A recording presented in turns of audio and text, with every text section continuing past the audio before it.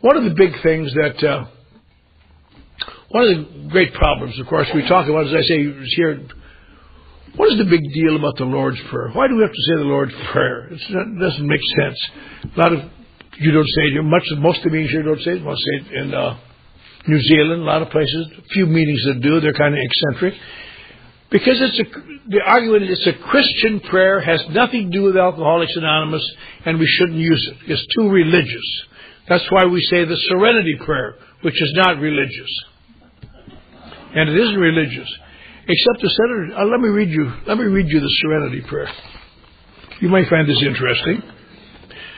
This is the Serenity Prayer by Reinhold Niebuhr, 1935. God grant me the serenity to accept the things I cannot change, to change the things I can, and the wisdom to know the difference. Living one day at a time, enjoying one moment at a time, accepting hardship as the pathway to peace, taking, as Jesus did, this sinful world as it is, not as I would have it. Trusting that Jesus will make all things right is to surrender to His will. That I may be reasonably happy in this life and supremely happy with Him forever the next. Amen. That's the Serenity Prayer. We have taken the first few lines and painted our prayer. But this is really a religious prayer. That's what you call a Christian prayer. The Lord's Prayer, people always have to laugh. They say it's a Christian. It was given by a Jewish rabbi to 12 of his followers, and has nothing to do with Christianity in itself. I ran across a letter from Bill Wilson, written in 1959 on that subject, which I also brought with me. Be careful what I have in my other pockets. This was written April 14th, 1959. This is from the archives in New York. Now about the business of adding the Lord's Prayer to each AA meeting.